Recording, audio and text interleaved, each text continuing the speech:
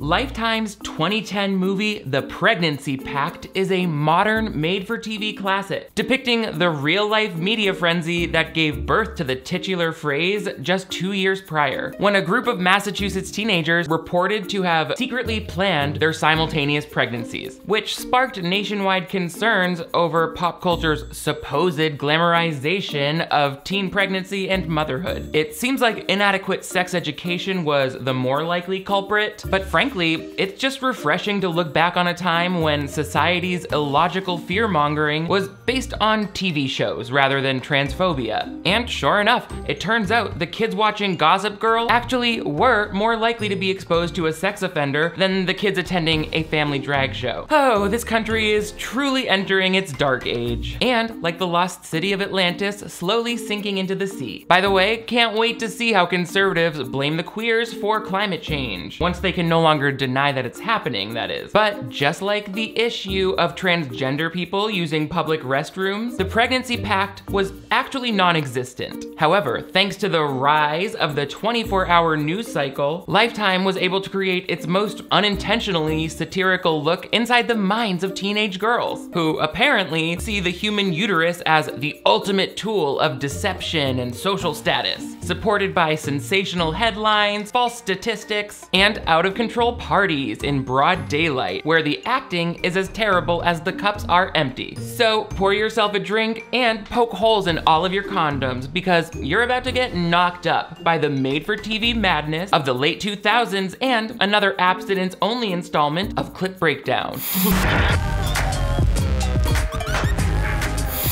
Hello television viewers, my name is Nick. Thank you so much for joining me once again on my channel for another installment of Clip Breakdown. This is the playlist where we dive into our favorite movies, TV movies, and other such content here on the web, and we break it apart like the truth when it's being reported on by a non-journalist who thinks they're a journalist, so that we can look at each individual clip and decide if there's actually a pact saying we have to all give birth in the same trimester, or if we were just bored and wanted to get freaky with each other. I could have done that different when I said it, but I'll try and make up for it. But first, make sure you give this video a big thumbs up if you want to see even more Lifetime clip breakdowns like this. It's been a moment since we've done Lifetime here on the main channel. We watch them often on Patreon. But most importantly, if you're new to my channel, I would love to have you click that subscribe button right over here. That way you never miss new videos from me. 2 every week. Why aren't you turning on notifications and being the first one to watch out of all of your friend group who are pressuring you to have babies? Now, I remember the Pregnancy Pact dominating the headlines when I was like a junior, senior in high school, and this news story took place in Gloucester, Massachusetts, which was not far from where I grew up. So I was very surprised after all of that nationwide media coverage to look back and realize, oh, turns out there was never any Pregnancy Pact. In reality, the actual teenagers involved with this story had just privately promised to help each other raise their babies after finding out that they happened to become pregnant at the same time. But as this movie does accurately touch upon, the real issue that got less attention is how the spike in pregnancies of this area was due mainly to conservative curriculum around sexual health and wellness. Abstinence-only sex education, as we know, does not really work in preventing pregnancies because kids can figure out how to have sex very easily. Figuring out how to do it safely and healthfully and knowing when you're ready and the consequences that may arise is something that it's really good to teach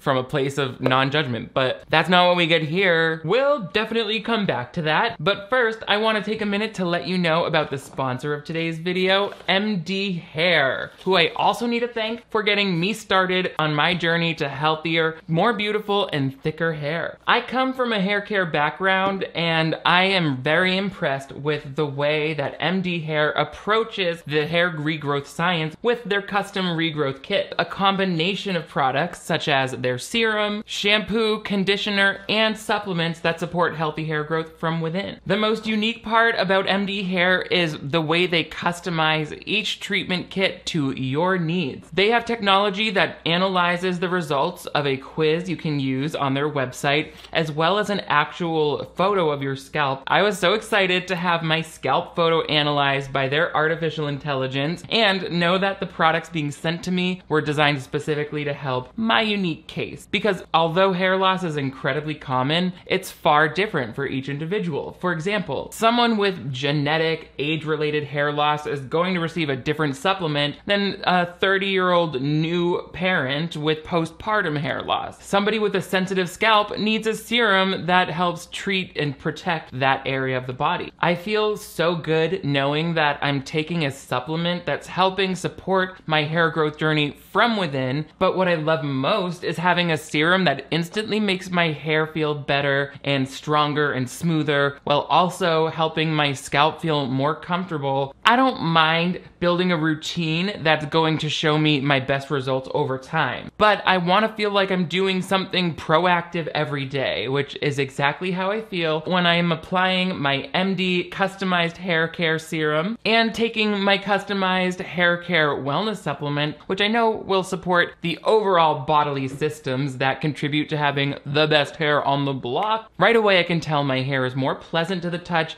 and I see more volume in the mirror. Plus, I know that within 2 to 4 months, I'll be seeing the full results of my new hair care routine. These products contain over 100 natural ingredients across the board. Mother Nature knows what my head needs. Customize your hair regrowth treatment with MD Hair. Use my promo code NICK70 to get your first month of customized products at 70% off. Thank you so much to MD Hair for getting me on my way to a thicker, healthier looking head of hair and for sponsoring today's video.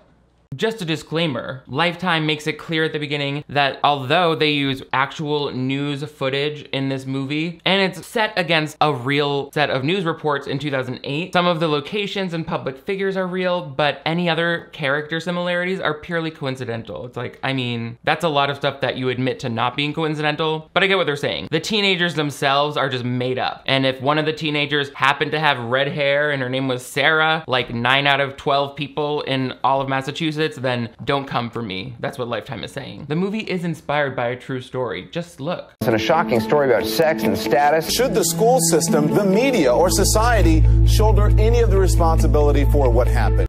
Okay, one thing we're not gonna do is blame society. Society has always had perfectly reasonable expectations for women. As long as they are smart, but not man-smart, nurturing, but not clingy, hypersexual, but not slutty. Oh, and they better figure all of that out by age 13, which is when grown men would like to start objectifying them at family barbecues. When teen girls are acting out, we don't blame society. We blame the teen girls themselves for having menstrual cycles, I suppose. Your fault. P.S. You can also always tell you're watching a Lifetime movie from the new millennium because of this cheap on-screen text with Adobe stock font that never feels quite right for the subject matter. The title card will be in 14-point marker felt, and it reads, "The Life and Death of Harriet Tubman." I'm like, okay, I guess they wanted it to look like this was the beginning of a really serious episode of Rugrats. Welcome, anyway, to Gloucester, Massachusetts, a small fishing community. I'm just guessing fishing. There's a bridge connecting it to the rest of Massachusetts, and it's a small conservative town where, according to these establishing shots, the kids are just in the hallway canoodling full time. That's their major, minor, and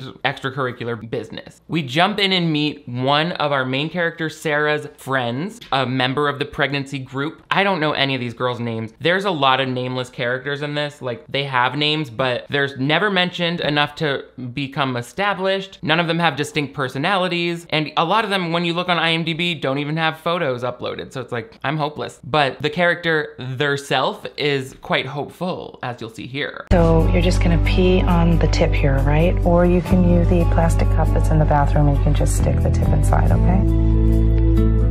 She just went to the bathroom. Why is that part exciting to you, Barnessa? Did you think she was gonna piss on that pregnancy stick out in the middle of the most generously windowed, least private looking, and most open blinds nurse's office in all of America's school system? That would be gross. The hormones from her pregnancy pee could splatter on that eyesight exam chart. And the school staff counts on that to separate the kids who need eyeglasses from the kids with learning disabilities. I heard Sarah Kay from English class has both.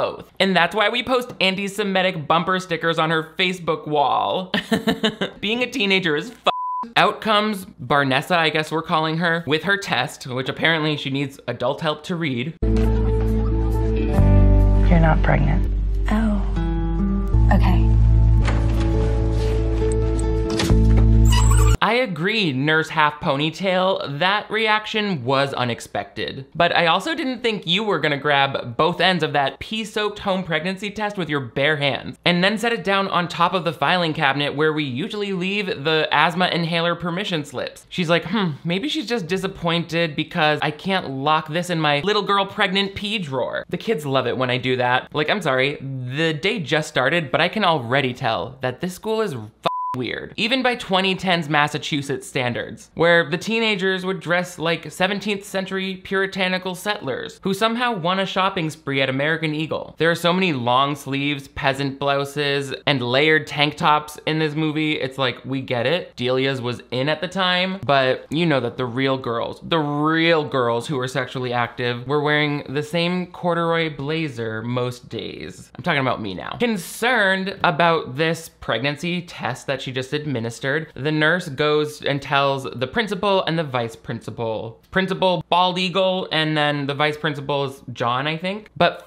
those teachers, we gotta talk to the students. We meet our main character, Sarah, who has this pretty red hair, always in a perfectly styled, different look. She's excited to go spend some alone time with her boyfriend, Jesse, even though he's like, you're gonna get me in trouble. But first she drops by and says hi to her dad, who I guess works on a fishing boat. That's why I thought they had fishing boats. They show fishing boats. But then later he's like, I was waiting all day in line, waiting for an unemployment office job. I think it's referring to like the 2008 recession, that he's like unemployed, but maybe he just takes like day labor on a boat loading lobsters up. Lobster. Then they go inside the diner that the family owns and say hi to Sarah's mom, who is very proper. She does remind me of a lot of wealthier Massachusetts moms from a conservative background. Her name is something something, Lorraine. Oh, and the family's last name is Dugan. I'm like, okay, Sarah Dugan. Sorry about your unplanned pregnancy, Dugans. But enough of this coastal Massachusetts town. We have a Massachusetts transplant who is the seeker of justice and truth, played by Thora Birch, who you might remember from a lot of popular childhood roles, such as American Beauty, or my favorite to talk about, Hocus Pocus, which we reviewed here on this channel. But here she is, talking news to an HD camcorder. We have two big stories in the news today. A woman running for president just picked up a big state in the primary. The other is a 16-year-old girl, pregnant, shopping for a crib.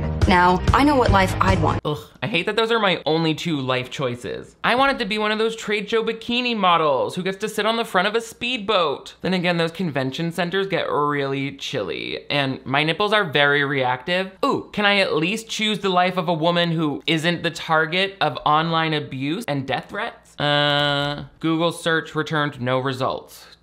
Fine, I guess I choose to just die in utero. I don't need all this drama. Sorry, ladies. I'm with you in spirit. I guess it's just like that famous quote. You either get pregnant early enough to be a 16-year-old Jamie Lynn Spears, or you wait long enough to become the target of ageist sexism like Hillary Clinton. I know it sounded cool in the Batman movie, but that version of the quote was reserved for men, and I guess men who dress like bats. Seems a little lopsided in terms of what's considered toxic and crazy, but God bless America, I guess. The movie makes a couple direct references to Jamie Lynn Spears, who really shook the pop culture news sphere at the time when she became pregnant at age 16, leading to the cancellation of her hit Nickelodeon show, Zoe 101. But a lot of other examples were cited as potential sources of this spike in teenage pregnancies. The MTV show Teen Mom, Secret Life of the American Teenager. But if that pregnancy spike is happening in an area where the school refuses to offer contraception or even educate people about birth control, you're making a bit of a mental leap by blaming the shows. It's like when Columbine was blamed on video games and like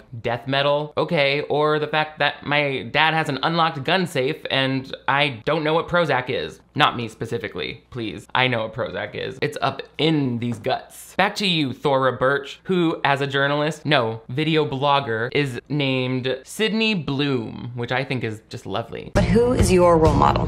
That's the question of the day at teenup.net. Post a comment and I'll be back at you tomorrow.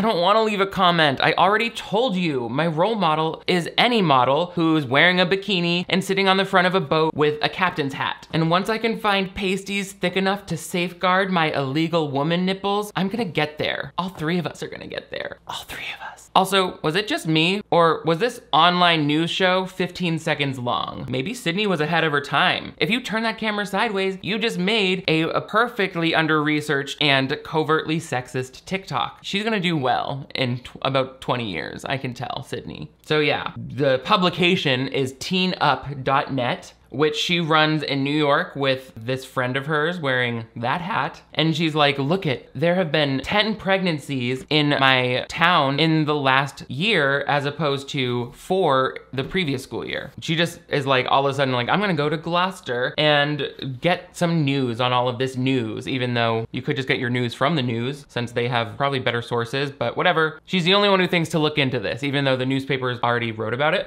The moms are gossiping at the diner about the kids who are getting pregnant. But of course, Sarah's mom is like, that's not our jizness. That's not our business. We're just here to help the kids and not judge them. Sarah's like, well, I'm going to hang out at Jesse's house. That's her boyfriend. And the mom friend is like, look who's getting in line to be pregnant next. It's like, don't say that about my daughter ever. Anyway, the next day, that girl who had the negative pregnancy test in the opening scene is sitting with the school nurse who is like, you're pregnant. And the girl is visibly excited when she leaves the room. I'm confused, like, did she just go to the nurse's office for a pregnancy test every day until it tested positive? I don't understand what the timeline was there, or wouldn't the nurse be like, why do you keep doing this? Can you come back weekly rather, you know, like you're not gonna notice for 3 months or something. But the girls are psyched because apparently out of the 4 people in Sarah's friend group, all 3 of them except her are pregnant now. I feel this big rush. I hope we all have girls. Having a little girl to hang out with and be my best friend. And we'd get little matching outfits and I'd paint her fingernails. Okay, fine. But then we're gonna put all 3 of them in the same playpen and start a baby fight club, right? Guys, I wasn't joking about that. I already picked out my baby's entrance song. It's gonna be Fighter by Christina Aguilera, but the Kids Bop version, obviously. So it's kind of more about eating vegetables. Helps my bones grow stronger. Boo-boos heal a little bit quicker. Calcium and fiber. I'm a carrot and broccoli biter.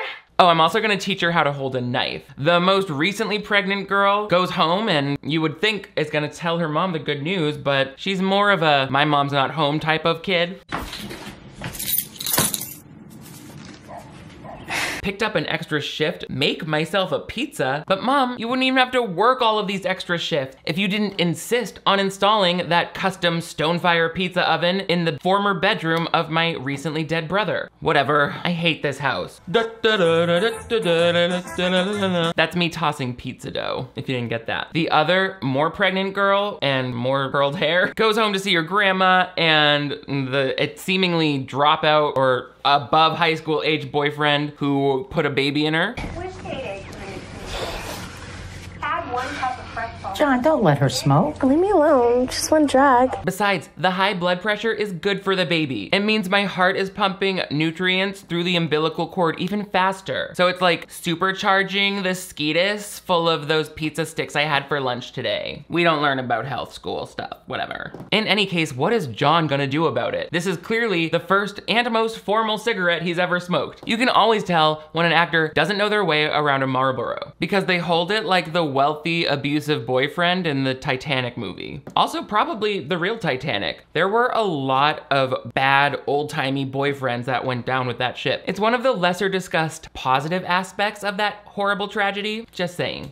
Sarah is sitting on a dock with Jesse. You can tell this isn't shot in Massachusetts. It's just prettier. Jesse has thoughts about all of this pregnancy. I don't know why you hang out with those girls. They're all skanky. No, they're not. Don't be knocking my girls, you big snob. Feminism achieved. Before the Me Too movement, there was don't be knocking my girls, you big snob, which also works great for stopping a bully who's making fun of the gay kids at music camp by transferring the target onto your back. I don't know how the screenwriter pictured a real teenager saying that line, but this poor actress needed like 4 years at Juilliard to even have a chance at making it sound authentic. I would ask the director, can I swap that line out for something that feels a little more natural to my character, such as, stop thy mockery mockery, Jesse. To those skanks, my heart remains fervent. None of these characters attempt to have that recognizable Massachusetts accent whatsoever, and I don't blame them. It's hard to fake consistently, even for professional actors, and even from people who live in the area. I'm talking to you directly, Michaela Nagara. She'll be like, it's hard to find a good mascara that I'm sure will last through halftime of the Red Sox game. Like, okay, little Edie, settle down. Grey Gardens is closed. Regardless, Jesse here is like, I'm gonna play on the Red Sox and you'll be my wife. And she's like, you wanna marry me? He wants to go to college for baseball, I guess. I don't know how that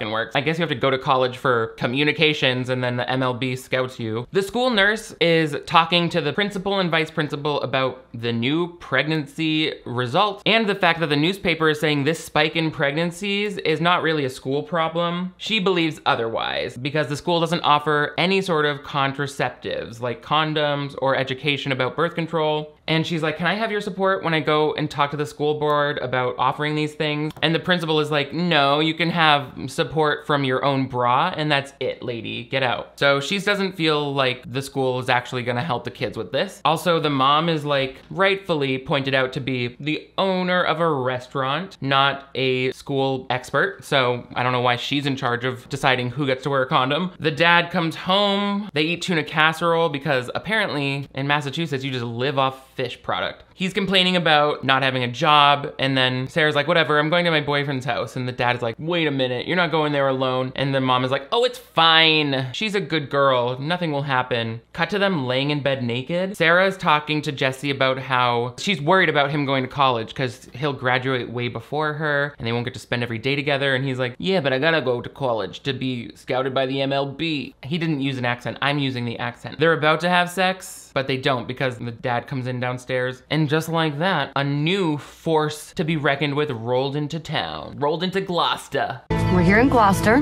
Looks nice, right? Looks friendly. Don't let it fool you. Only one bridge connected to the rest of the world.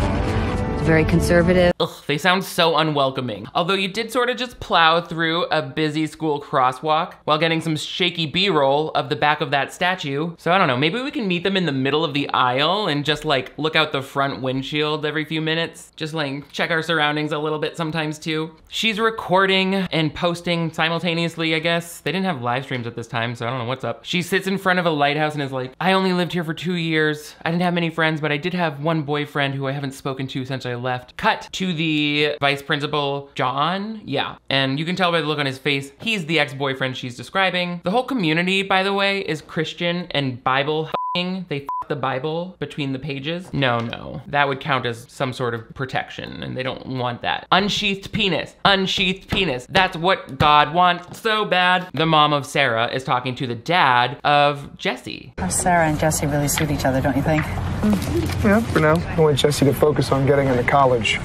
Ladies, Jesse? I know I'm not supposed to like him because he was kind of a jerk, but I actually enjoy his realism. As a parent, I would tell my child, no offense, sweetie, but f*** your high school heterosexual romance. If you're not broken up by junior year, there's probably something wrong with both of you. The real reason I see for not liking Jesse's dad is that psychiatric hold of a haircut he has. I'm sorry, I wasn't gonna say anything, but we've seen like 3 generations of men in this town so far with the hairstyle of a recently sober Stephen King. I did not realize how far gone the fashion was in 2010. And I was the one wearing a corduroy blazer over a hoodie. Fancy boy, what a fancy young boy. Oh, the gossip is that school nurse is gonna be bringing up the idea of offering condoms and contraceptives to the students at this contraceptive-free school. It is the law. The school nurse got the birth control issue on the school committee agenda. We'll never get through. Not on my watch. If the boys in this town wanna have sex with my 15-year-old daughter, they can f her raw, like God intended. Anyway, I'll see you at the bake sale. For Sarah's mom, Lorraine, maintaining abstinence-only sex education is a big issue when attending these meetings for the school board. Almost as big as her hair is while doing literally everything else, such as meeting the new internet sensation in town while working at a restaurant. I'm like, did you get a blowout this minute? What brings you back? I have a blog, a video blog. Oh, I also have a vlog, a vagina monologue. My vagina has thick, cracked skin, like the back of my grandfather's heel. Anyway, today's lunch special is regular soup, and all of our desserts are still partially frozen. The mom hears about Sydney's presence being due to the spike in pregnancies, and the mom is like, I don't think that's a good topic for a vlog, blog, or whatever. Kids are private business, and their in utero happenings are none of your business. It's a family issue. And she's like, okay, well, can you just bring me my fucking pie and shut up? The girls are at school talking to a recent graduate from the class above them, I guess. A recently graduated senior. You know those seniors who graduated last year and come back to school to brag about their cool life? It's like that, only there's nothing to brag about because she has a baby, and the other girls are like, oh, well, I'm pregnant now, so my boyfriend says there's no way he would miss a chance to watch my baby grow up. We'll be together forever. And that gets Sarah thinking. She's like, maybe I should get pregnant to keep my boyfriend out of college, which is like, sweetheart, if you really are thinking that way, you definitely need to talk to someone, but I wouldn't talk to your pilgrim mother because she will sew you shut. She's like fantasizing about the wedding her and her boyfriend will have, and he's like, I think we should have a big wedding in Kentucky or whatever. And she's like, no, right here at the restaurant, and my mom will make her famous. And he's like, I'm gonna f you now so that you don't say any more stupid shit. And then the next day, seemingly, must be a while later, she comes out of the bathroom stall with a pregnancy test. I don't know why she didn't have to go to the school nurse. And she breaks the news to her friends. She too has a baby in her. Oh my God, I'm gonna have a baby.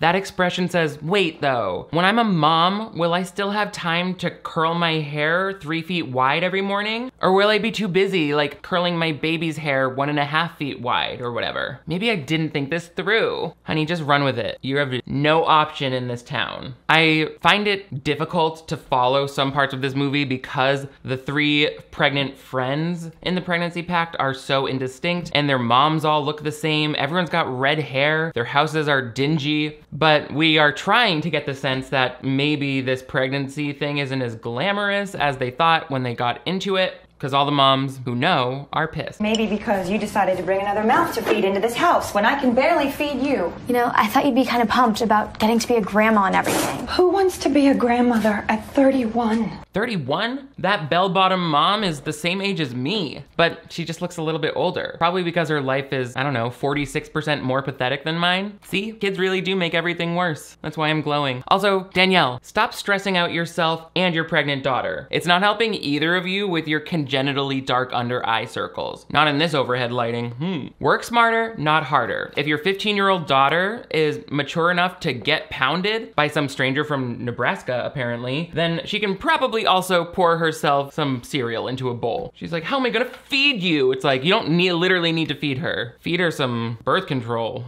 That's where you can put your grocery store dollars. She works at a grocery store. All of the parents in this movie are like, oh, I'm just a salt of the earth guy who works at the dock. I'm like, okay. Thora Birch's character, Sydney, is at the school, just wandering in like a trespasser. The principal won't give her the time of day. He's like, I'm too busy. You're just some internet person. The vice principal, John, runs into her, and we know they have a history. She explains why she's there, and he's like, oh, let me passive aggressively yell at you. You're doing a story on teen pregnancy.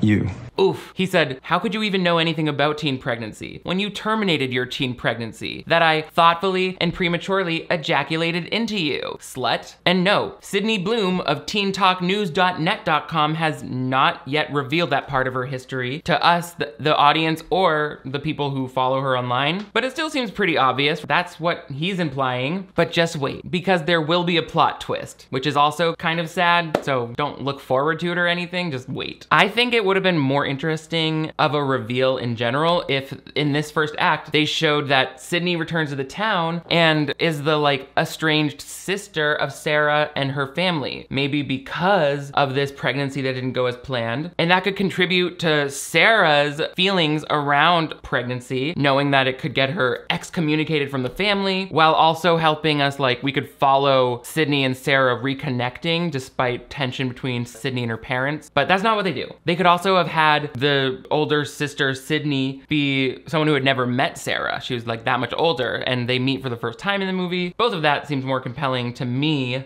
And it also is like, oh, this small town, so many secrets. But whatever. Seems like everyone just wants Sydney to get the f out of town.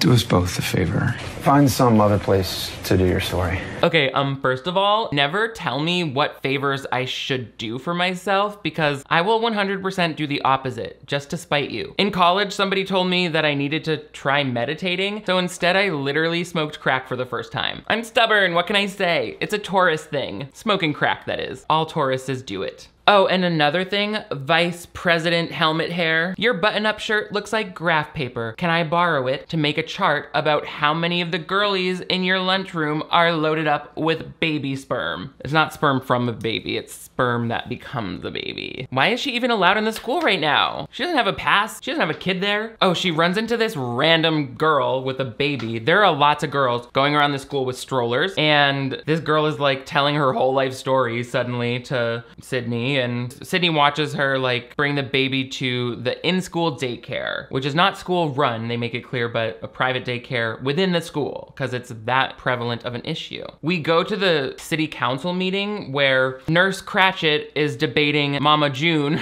about the need for pregnancy prevention. The mom is like, we do help our pregnant teens. We have a daycare for them. And she's like, that daycare is already full and you're helping them after they get pregnant. Why wouldn't you just give them condoms? And she's like, because that's gross. And the nurse is like, we need to shut the f up right now. To me, I'm like, wouldn't a city go for the more budget-friendly option? Most likely. Listen, I am sorry. I have given almost 150 pregnancy tests this year. When you have to give pregnancy tests to children, I'll talk to you about flexibility. Damn, what's the deal? Is she personally required to pee on each one of those pregnancy tests? Because she's acting like it's a lot of work. I'm just saying, did you know that non-school nurses have to inject Narcan into heart tissue and save the lives of patients who say thank you by smearing poop on them the next day? Can't you just like be cool and secretly staple some extra thin condoms onto the bulletin board outside the drama department? Those girls are the most sexually active. Based on the unnatural shade of red they dye their hair and unintentionally stain their scalp. I'm talking about hair so much today. Either way, that last part where she's talking to John, she's resigning from school because they are literally not doing anything to help the pandemic of pregnancy. He's like, just be flexible here. And she's like, the f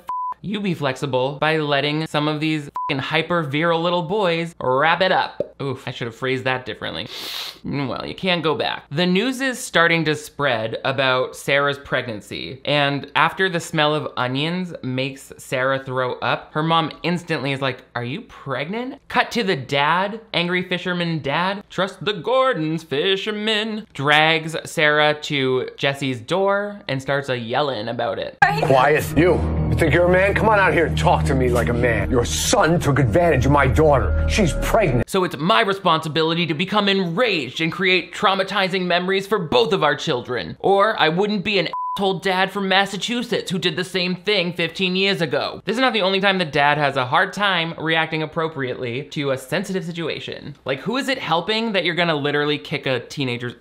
You're already unemployed, like, don't push it. And Jesse's dad is a lawyer. Like, you're really stepping into it. Sarah is like, wait, it's so weird that my life isn't magically fun now that I've destroyed my family system, because the parents are fighting. The mom is like queen of abstinence, and she just assumed it would be safe for her daughter to hang out alone with her boyfriend, and here we are. Was I supposed to keep her locked upstairs in her room? No, Is that what you want? I don't know why this happened. Yeah, there are published reports and verified statistics about how abstinence-only sex ed only increases unplanned teen pregnancy. But was I supposed to read those and understand them? What do you want me to trust and believe? Science? Like someone who went to Harvard? Oh, hey, this movie really goes into Jesse is freaking out. He's like, I should have pulled out every time or figured out how to get condoms without anyone knowing. And Jesse's like, why does that matter? We can now get married and you can not go to college. And he's like, you, I wanted to go to college. Meanwhile, Sydney is talking to the other confirmed pregnant girls on camera. I guess they don't need permission slips to be published on the internet at this point in history. And those girls are all talking about the circumstances surrounding their sexual activity and eventual pregnancies. My mom wouldn't have cared if I told her that I was doing it. I mean, it's just none of her business.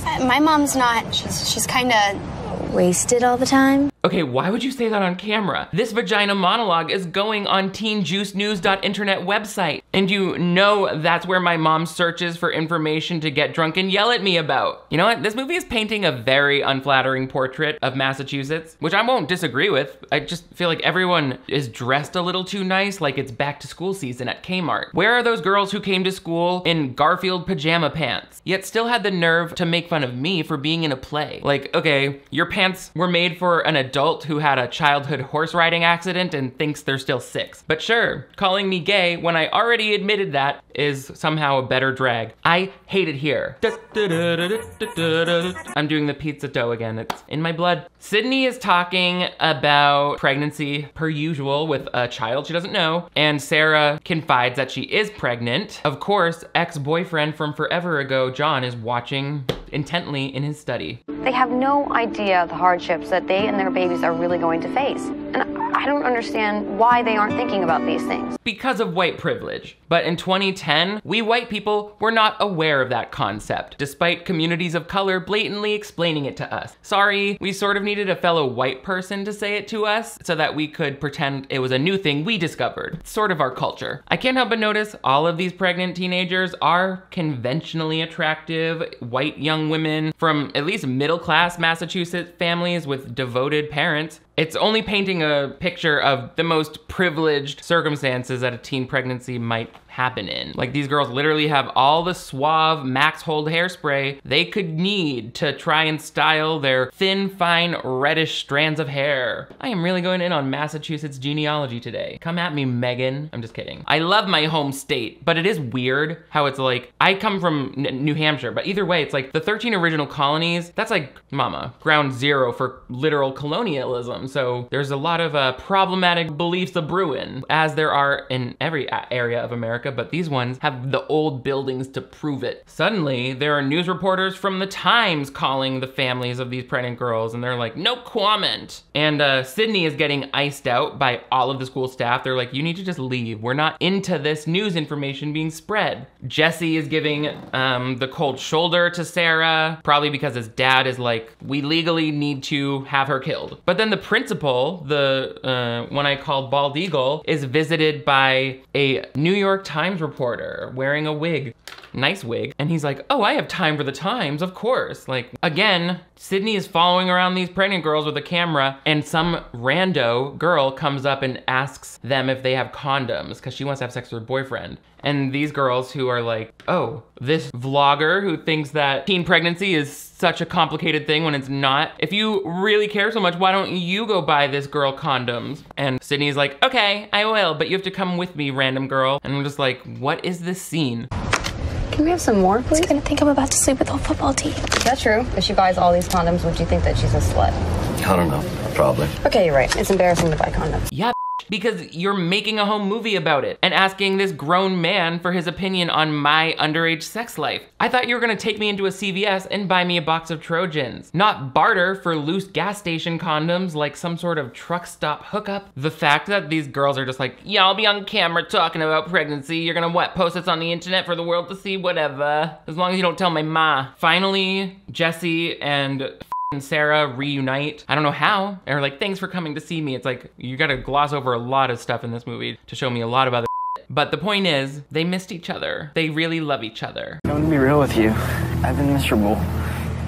My chest has been hurting. Everything has been hurting. Don't you see? I'm cargo shorts crazy about you. And I'm actually wicked pumped to spend like our lives together. Pissa. But she's like, our baby though. And he's like, yeah. My dad said he'll pay for the abortion. And she's like, what? I thought you would just love this thing that I did without telling you. He's like, I wanna go to college. You're ruining my future. And she's like, she holds his face creepily close and is like, I love you. Don't you forget that. And you better me on the hood of this car. Oh, so at the school board meeting, Sarah's mom is like, we just need to raise $15,000 to add one more spot to the school daycare. And Sydney is like, I'm sorry, it's 15 grand for 1 year of daycare for one baby, and you don't wanna just pay 20 cents each for condoms that will prevent any of this from happening? And the mom is like getting argumentative, and Sydney shuts it down in the worst way. Sarah is very lucky to have you to help her and her baby, but not all young girls have that kind of...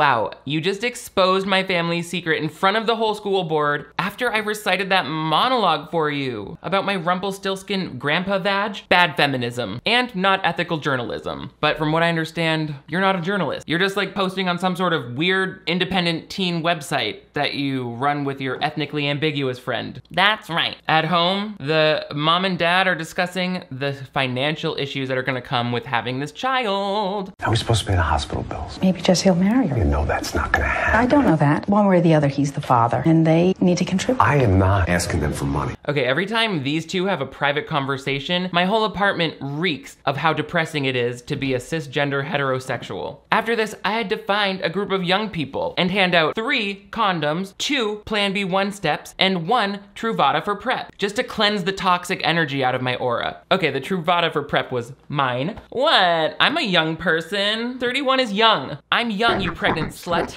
I'm sorry, I was not using that as an insult, okay? It's actually, in my community, a sex-positive compliment. As in, you just got barebacked on the dance floor, you pregnant slut. It's like a badge of honor where I hang out, don't worry. Oh, so, Sydney meets with her ex-boyfriend at a coffee shop to talk about her terminated pregnancy. How she did it without telling him and then moved away right away. He did not want it to happen. He was unexpectedly excited to have the child, and she was like, okay, well, you have fun with that. By the way, he now has a wife and 2 kids, so he wanted to have a family all along, and it's complicated, like, because she obviously advocates for both parents taking responsibility for a child, but in this case, it was only her choice to not carry through the pregnancy. Maybe that could have been our decision. It's my baby too. In my 16-year-old body. After all these, it's the same, or? Well, hey, if we had gotten married, you know, we'd be divorced by now. Or deliriously happy, one or the other. Babe, you're the delirious one. Look at the hair color and off-the-rack clothing style you've chosen. There's nothing happy about it. You literally look like Zac Efron in High School Musical 3, and he was smoking cigarettes at that point in his career. What I'm saying is, you're a douchebag and you work at a school, so it would have been a no from me, son. He gets mad and storms off because she's like, I don't regret having no babies. You have 2 babies, so like, why are you still mad about it? Oh, ethnically ambiguous friend calls and is like, did you see the Times? They got the scoop on this story and now it's national news. Turn on the TV. Those officials believe that some of the girls formed a pact, an agreement between one another to intentionally have kids. New development thrust a small Massachusetts town into a very negative light. Okay, well, this is coming from the state that happily embraces the Halloween tourism related to the Salem witch trials. At least this pact amongst young girls was creating life, not having innocent people burned at the stake due to misogyny, Christianity, and racism. So unless Anderson Cooper would like to hop on the 1240 Amtrak down here from New York and try to get me pregnant, this interview is over. Boom. That was too much. Don't worry, I'm on birth control, the Truvada, you know, look it up. The girls are getting mobbed by cartoonishly large swarms of reporters. Oh, so the news that the Times published is like, there is reportedly a pregnancy pact. So that's the first time this accusation is being thrown out that all of the girls plan to get pregnant together, which we know they did, but the mom is like, of course you didn't do this. You're not f***ing crazy. Let me be nice to your pregnant asses now. You guys have a steep enough hill to climb without me kicking you all the way up. I'm making some milkshakes and give those babies a shot of calcium. So this is what it feels like to be Jamie Lynn Spears? Why, do you feel deceptive and generally disliked by the public? Okay, go off, banana curls, do you. Also, not this movie literally predicting the Britney Spears Instagram post from this year, detailing the jealousy she felt as an overworked teenager when she saw her mom making Jamie Lynn a milkshake while she relaxed watching cartoons. Well, I never got my iced chocolate drink. I stand with you, Britney. I'm not joking. Sounds like that would have been a super frustrating situation. Very upsetting. Well, I never got my iced chocolate drink. The news makes it clear it has not been confirmed, and the mayor is like, we don't have any evidence of a pact, you know, like, and there never will be, because why would we know that? And everyone in the town is weighing in on this issue. Yes, it is a big deal. But these girls feel a sense of purpose being pregnant. And what are they supposed to do about it now anyway? We're gonna get an abortion. Sorry, I mean, they don't have to, but why is she acting like that isn't an option? This was made before Roe vs. Wade was overturned. That only happened like yesterday, despite what the Constitution promises us in this horrible, sick country. Pizza dough, it's my only escape. When Jeremy, my editor, sent me a first draft for this video, he said he liked the pizza dough bit so much he had to do it himself. Here's that clip. Once again, Jesse is mad. I'm like, can we stop with the up and down? Like, I don't care about this. I don't care about this. I can barely keep track. Every 2 minutes in each act, their relationship status changes and his hair looks different. My dad says I should stay away from you. Why? A lot of people are saying it's true. The Pact thing? Well, your dad uses Craigslist to have sex on an old fishing boat with gay guys from Boston who are visiting their family. So we're all getting gossiped about for our shame-based behaviors, right? Seems like. I would be like, Mama, our great-grandparents were like literally scalping indigenous people for this land and to get like God clout. The generational trauma haunts all of us, baby, not just me. Get it straight, hair dye Brandon. But they hug and make up because basically Sarah's like, I would never do a pact like that. Ever. And the girls, the other 3 are at home smoking and fully pregnant. They make these girls look really bad. And they're like, I didn't even want to do this. The pact was your idea. No, it was your idea. So there's dissension in the ranks. The mayor gets on TV and is like, the only news about this pregnancy pact came from the president of the school, Mr. Bald Eagle. And now that we're asking him for more details, he's fuzzy all of a sudden on the details. He doesn't remember saying that. He doesn't remember the conversation at all. So it's making the principal look really bad. I don't know how he found out about this pregnancy pact either. They never made that clear. Would have been nice if one of the girls told the vice principal and that's how, you know, we need to know how he knew the information and it was accurate. Jesse's fighting with his lawyer dad. Oh, and then Sarah's at the gynecology appointment and almost messes up her whole ruse. It takes a while to come to terms with a mistake. I wish everyone quit saying that. It wasn't a mistake. What are you saying? Babies aren't mistakes. They're gifts from God, right?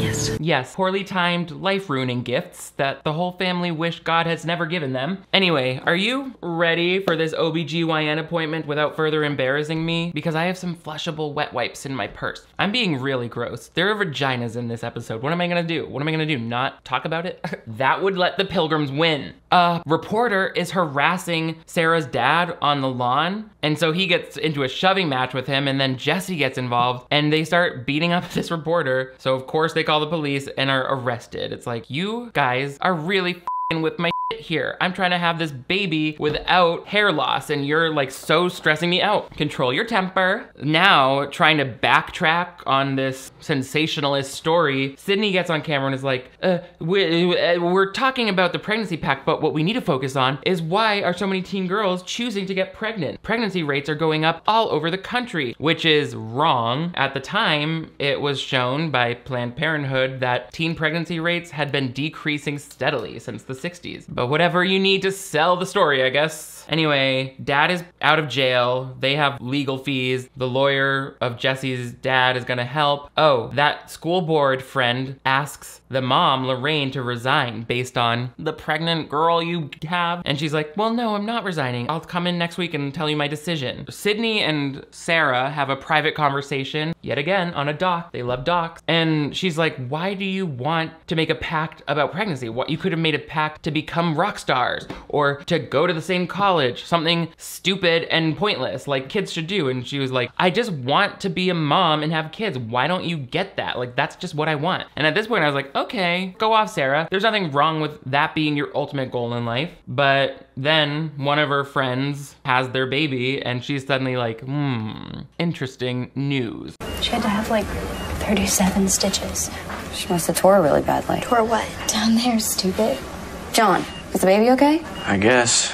Put her on an incubator. Oof, okay. I'm glad no one had enough space on their SIM card to record this moment on their Motorola Razr, because it seems like this baby's already gonna have plenty of memories in the future to give it a mental illness without this piling on. I love how Sarah was all in on having a baby until she heard it could kick a hole in her perineum, like Porky Pig when it busts out of that Looney Tunes drum. And then she said, that's all, folks, and got out of that hospital. Nervous. That kind of brings us to the realization like, oh, maybe you only thought your ultimate dream was to have a baby and a husband because you weren't taught the realities of that existence. You weren't taught about the negatives of it. You weren't taught anything about it. And that's why you're pregnant. So she calls John to be like, let's meet at the restaurant to have a talk. I need to talk to you. If you can meet me at the restaurant. I just really need to see you. I'm like totally about to abort mission because I'm looking at some really obvious stock footage of a sick baby that looks like it's covered in cheese. Oh, that reminds me. If you get there first, can you order me a tuna melt? When she shows up at school without permission again, Vice Principal is like, I'm starting to see we be offering more options to help care for these kids. Maybe I was a little narrow-minded. The principal makes an idiot of himself by getting in front of the news and is like, I will not be said that I'm fading in my memory or anything that I don't know what I'm talking about. The truth is, it's accurate that there was an agreement between some girls to get pregnant at the high school, but I never called it a pact. That's the word the news is using, and I truly don't remember when I said it. It's like, well, then your memory isn't good. He's like, what we need to do is stop hounding the town to try to figure out which girls are pregnant or part of this pact because they should just be able to deal with it privately in their families. And it's like, there's only like 3 girls I see right now who are pregnant. You should know who it is. I don't know where this idea comes from, but fucking Sydney can't leave well enough alone. She's like, I'll put you on camera in shadow. We'll disguise your voice. You just need to admit and talk about the pregnancy pact without revealing who you are so that the whole news cycle can move on to something else. But of course, she's talking about it right when Jesse and Sarah's mom walk outside. This is the second time that some sensitive information is shouted into the ears of the public because Sydney doesn't know how to act right. So Jesse runs off into the car and is pissed because she lied about not making a pregnancy pact and basically deceiving him into intentionally getting pregnant and ruining his chance at a future. Anyway, the girls all go to a drinking and dancing party. The girl whose 31-year-old mom is like pissed about the whole situation, like drops her off, and everyone's having estranged relations with their family because of this. Jesse's at the party too, and he's just trying to drown his sorrows with his weird friends. Just forget about it. I mean, let's just party. Everyone's having fun. We got beer or kegs. Let's have a good time. Can you tell they got some non-actors to play a few of the teenagers in the movie? Teenage actors tend to have a little too much life in the face and not enough slack-jawed, mouth-breathing mumbliness. Sarah is off to the races in a scene that feels a lot like Mean Girls. There's also another scene where they reference Mean Girls by being like, your hair looks sexy pushed back. So I'm like, okay, we get it. The movie came out 2 years ago. Where do you think you're going? I love Jesse. So if I'm not granted, I'm gonna go find him. No, Pregnantica. You're wearing literally your worst outfit in the whole movie. Think of the baby, not those Bermuda shorts. The 3 girls who haven't given birth yet, including Sarah, are like fighting, basically being like, we were so dumb to do this, that everyone is right. And Sarah's like, no, we weren't. This would all be fine if nobody found out. And they're like, the other girl who got pregnant cries all the time and her grandma has to force her to hold the baby. It's like, oh boy, that's a postpartum. She should get some help. But and then also the boyfriend hates her. Like, her life sucks with the baby. Go figure. And at the party, Jesse and Sarah both see each other, but they aren't talking, which just leads to binge drinking. Looks like Loretti's got a stalker. I hope that she has more friends that want to get knocked up. Okay, that's a weird thing to say about the situation ruining your best friend's life right now, but hey, don't even worry about it. Listen to the no personality in your voice right now. You're not getting anyone knocked up, but you are about to have a knocked cup, which is when I knock that empty cup out of your hands. I'm gonna knock all the clearly empty cups out of these teenagers' hands. I get tagged in a lot of TikToks where people are pointing out obviously empty on-screen cups, and at this point I'm like 90% sure that I'm the first person on the internet to point that out. Ego. So I'm sorry to anyone who's already bored with that aspect of my brand, but come on. This is some of the most egregious empty cupness that we've ever witnessed.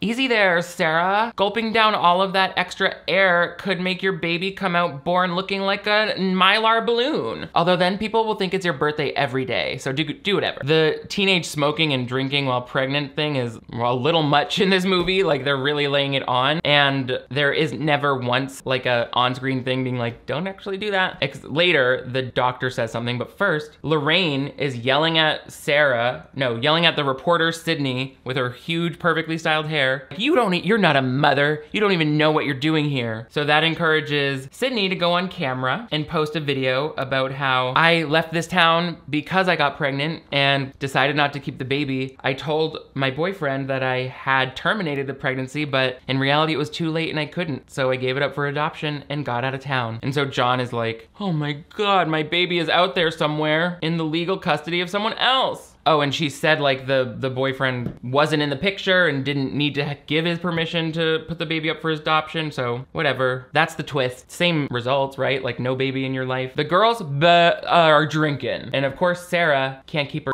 shit straight.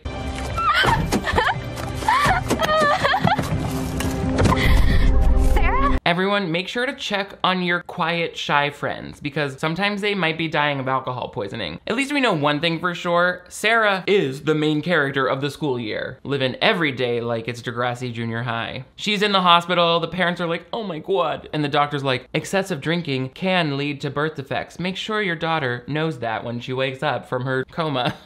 So the mom is then being nice to her, feeding her yogurt at home. And she's like, I can't believe this happened. She's like, I never felt like I could talk to you, Dad, or you specifically, about sex because you were so adamant about abstinence and I didn't want to admit that I had these feelings that you clearly never had. I thought there was no way you'd understand. You and Dad waited. We didn't wait. What? Each time I was worried sick that I'd turn up pregnant. So you lied. I thought you wouldn't take me seriously about waiting if you knew the truth. But now you know our secret. Being horny for d runs in the family. It has for generations, and it doesn't show any signs of stopping. How's your regular soup? Too hot? After her online announcement of secretly giving up her baby, she meets the boyfriend on a stool on the beach, and he's like basically forgiving her. He's like, you were a kid, what can I say? It's like, you should have come to this term like over the last 20 years, whatever. He forgives her, but he is going to look for the son that she gave up so that he can have a relationship with him. Do you want me to let you know if I find him? No.